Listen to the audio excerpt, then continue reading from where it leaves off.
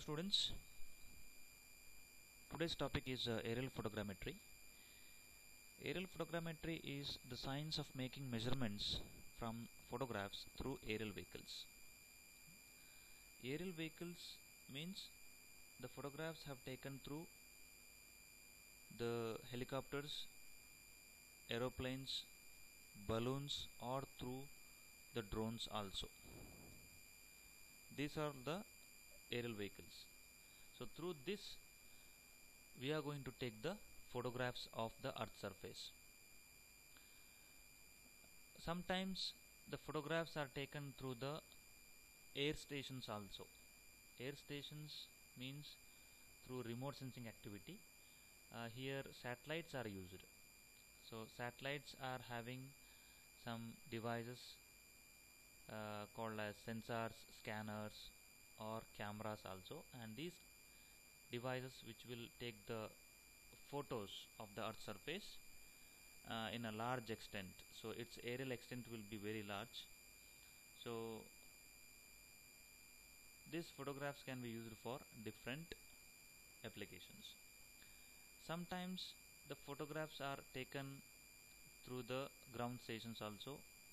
Here the cameras are fixed to the tall buildings. It may be a multi-story building or sometimes to the tall towers, and the nearby the earth surface features will be captured through that camera, and that photographs will be used for some applications. If we discuss about the application part, there are so many applications through the photograph can be possible.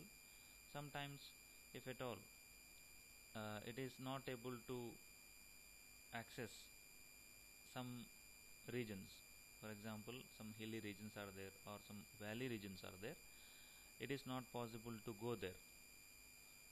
If I want to do some surveys, some topographical survey, then it is not an easy task to reach that point. So at that point of time, if we have some aerial photogrammetry or some aerial photographs, then it is very easy to do some kind of surveys. So in detail the application part will be discussed in the coming slides. Let us move on to the next slide, that is introduction part. Photogrammetry is the science of making measurements on photograph. Aerial photogrammetry applies to the measurements of photographs taken from the air. There is one image given in this slide. This is the aeroplane, and there will be a camera, and that will capture the earth surface feature. So whatever the feature will be there beneath that aeroplane, and that will be captured through that camera. Through the aerial photograph, one can obtain the information about the natural and the man-made features on the earth surface.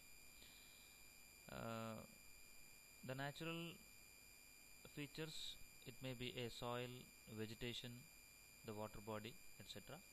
For example, there is one concept called as change detection.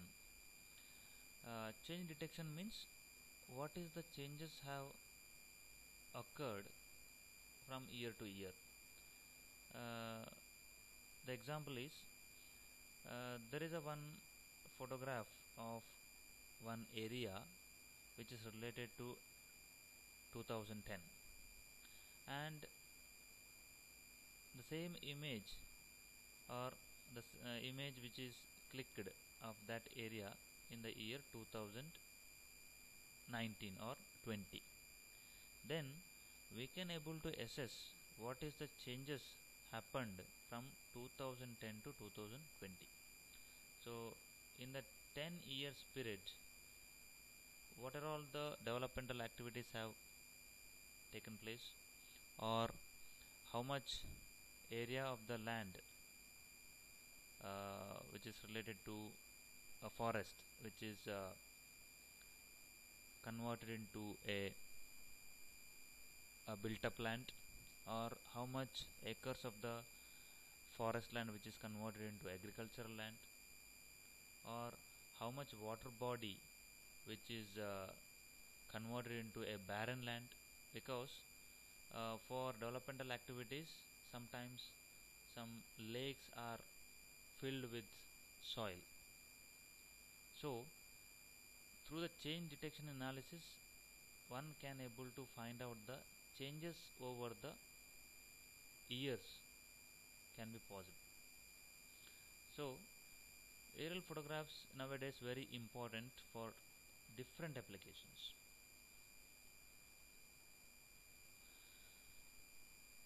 In this slide we are going to discuss the photogrammetric requirements. The first one is planning and taking the photographs, processing the photographs, and measuring the photographs and produce end results. Planning and taking the photographs. In case of aerial photographs, and that will be taken through the aeroplanes, and a proper planning is required to take the photograph of the particular area. If I take the example of remote sensing, through the satellites the photographs are taken, and these satellites will be launched at a very large height. It may be some 1800 kilometers to a height of 36,000 kilometers. But in case of aerial vehicles, that is in case of aeroplanes, that will not be flying at a very large height. Therefore flight planning is very important. At what height or what is the accuracy which is required for any application, 1 kilometer, 2 kilometer or 3 kilometer, that is very important. And at what height I am going to take the photograph. If at all the photographs are taken with the great height, maybe some 5 kilometer, then object which is seen in an image is very small. If at all the same photograph which is taken at a 1 kilometer height, then object will be large, and which is very easy to identify or differentiate. The second point is that processing the photographs. Sometimes there may be noise in the images, sometimes there is clouds, some dust in the atmosphere while taking the photographs. Some processing, initial processing is required, or there are some 2 images or some 4 images, then we need to merge that images and make it into a single photograph, and finally that image will be used for any applications. Finally, the measuring the photographs. Measuring the photographs means identifying the objects or locating the points. That is called as measuring the photographs. Measuring, sometimes some area calculation will be possible, some length calculation will be possible, volume calculation will be possible through the photographs. Finally, there is a producing of end results in the way of mapping. The best example for that is presently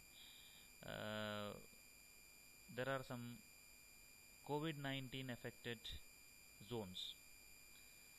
So they have categorized into 3: red, orange and green. So green means there is no COVID cases or corona cases. Orange, there are some corona cases, there are some ranges will be there, and red means very highly affected corona cases. So if at all I'll take the entire Karnataka map, in that which are all the district which comes under red zone or orange zone or green zone. If it is mentioned in different colors, it is very easy to identify, rather than giving the numbers. For example, uh, Dakshin Kannada, the corona cases will be some 30 numbers, means it is having some orange zone. Udupi, there is a green zone. So if I give the color, then it is very easy to identify. Therefore the final end result will be in the form of some colors or some buffer zones, like that. So these are the some requirements of the photogrammetric.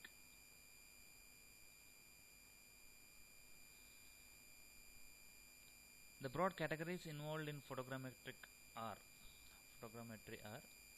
uh, first one is quantitative work, second one is the qualitative work, or it is also called as interpretative work. What is that quantitative work means? Metric photogrammetry involves all quantitative work such as the determination of ground positions, distances, elevations, areas, volumes, and preparation of various types of maps. Here, determination of ground positions. The xy coordinates or latitude and longitude of the point.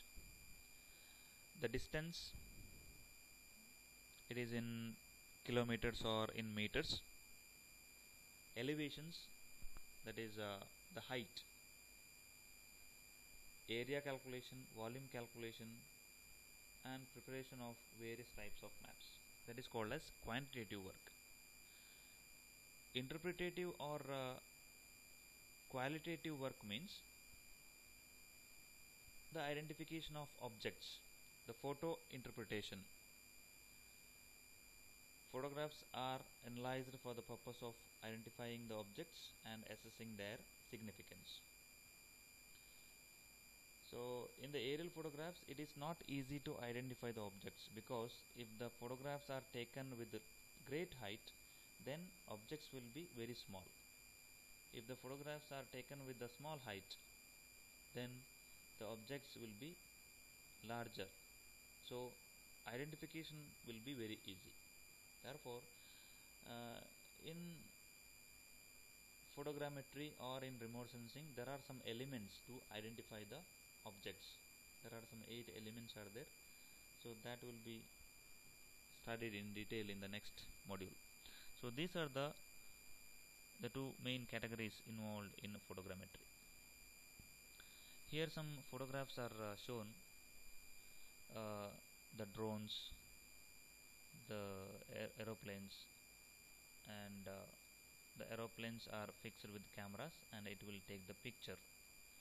And so as the flight which is moving in this direction or in any direction, it will take number of photographs.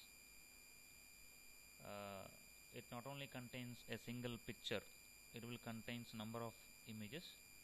And finally, if I want to get a single picture of any place or any region, then I need to merge all those pictures. Here there is a drone, and this drone will be attached with some devices, maybe a camera, sensor, scanner, etc.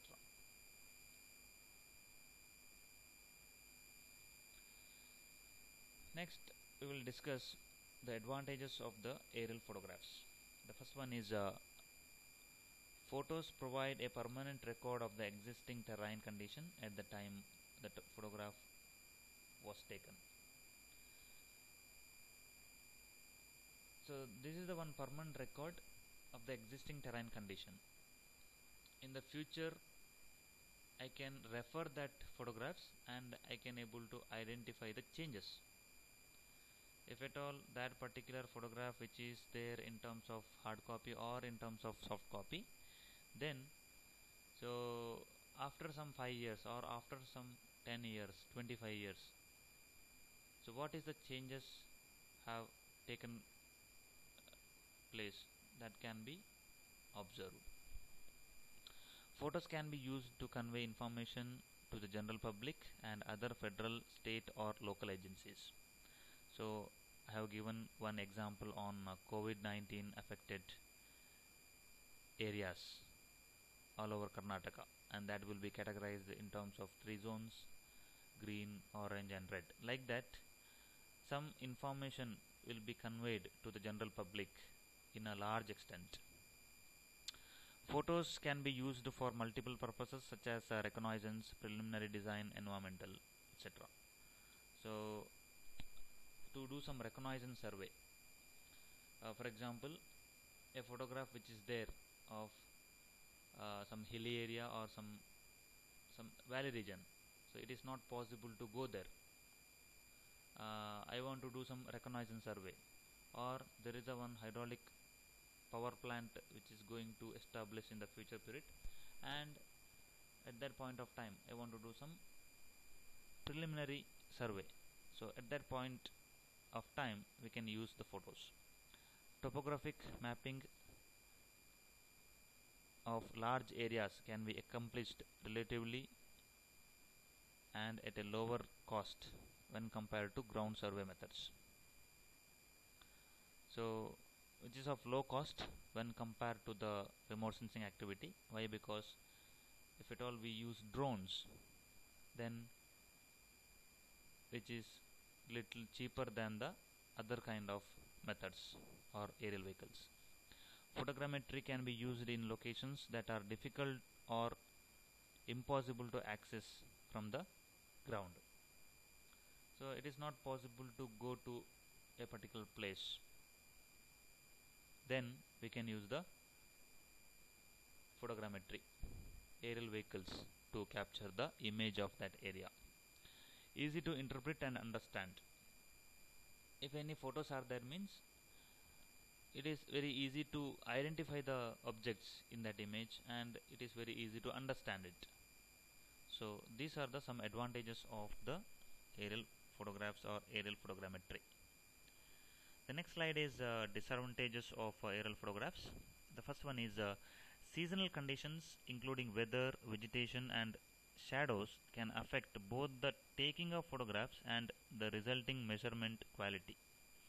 Of course, it is one disadvantage, demerits of the aerial photogrammetry or the remote sensing also.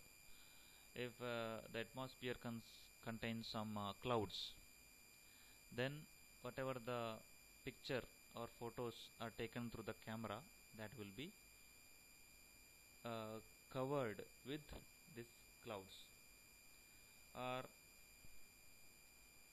there is a very thick vegetation or forest which is there, then whatever the object which is there below the canopy, and that is not covered in the photographs. There is a one more disadvantage. And shadow of any object, so that is also a disadvantage. For example, the photos are taken in the city. There may be a tall building, multi-story building of G plus 20 or 50, and its shadow will be falling to the nearby object. So, and the nearby object will be black because of the shadow of the particular building. So it is a one more disadvantage. If the ground is not visible in the photograph, it cannot be mapped. That is a disadvantage. Overall accuracy is relative to camera quality and flying height.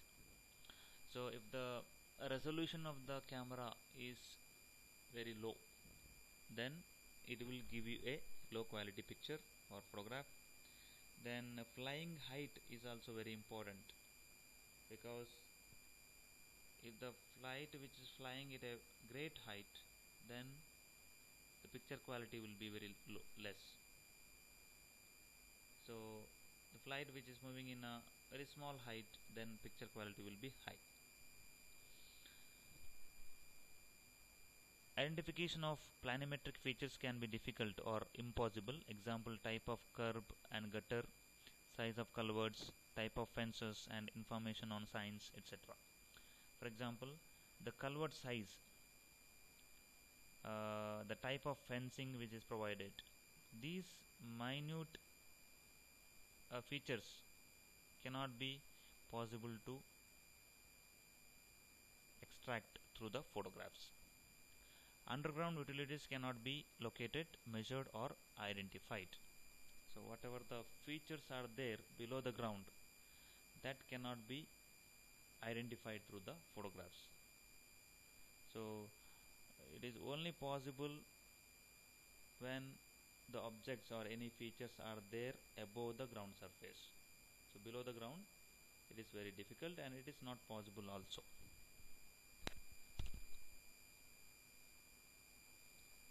Applications of aerial photographs. First one is used to conduct topographical survey or engineering survey. That can be possible through aerial photographs. For any of the projects,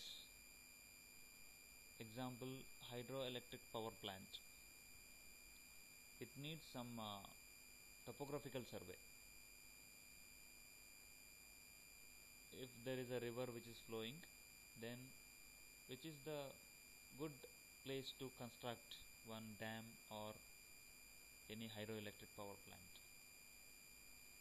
So at that point of time we need the photographs, otherwise it is very difficult to exactly locate the any projects, any water resources related projects. Suitable for mountainous and hilly terrain with little vegetation. So in case of hilly terrains, mountainous regions, some surveys are required, means it is very easy to do by using aerial photographs. Change detection analysis. In the beginning I have explained about change detection. So that will be very easy through the photographs. From 2000 to 2010, 2010 to 2020, what is the changes? That can be possible. So how much area of the land which is converted from forest to agricultural, forest to built up, or forest to barren, or agricultural to built up, or maybe water body to built up, that can be possible through the photographs. That is called as change detection analysis.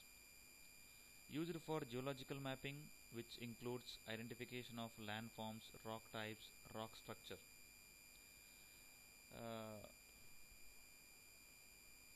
If at all the photographs are there, then you can identify the soil types.